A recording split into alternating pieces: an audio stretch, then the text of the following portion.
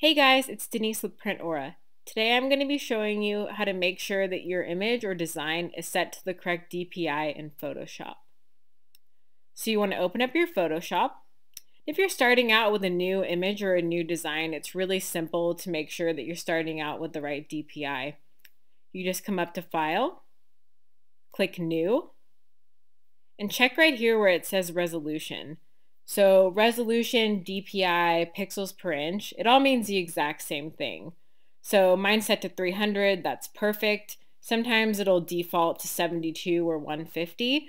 All you have to do is come in here, erase it, and set it to 300. And that's all. You also want to make sure all your other settings are correct for whatever you're doing, and then just click OK. And then you have here a workspace that's set up to the correct DPI, and you can start creating. If you have an image that you've already created and you're not sure what the DPI is, it's really simple to check.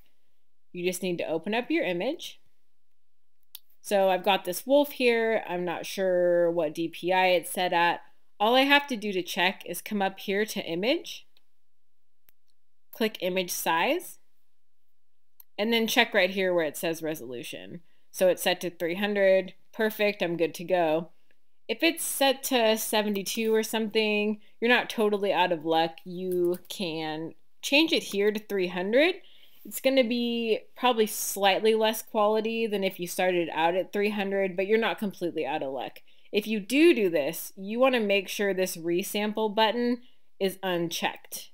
That just helps it be a little better quality than if it was checked. So then you hit OK, and then you have your image at 300 DPI. And that's all. Thanks for watching, guys. Bye.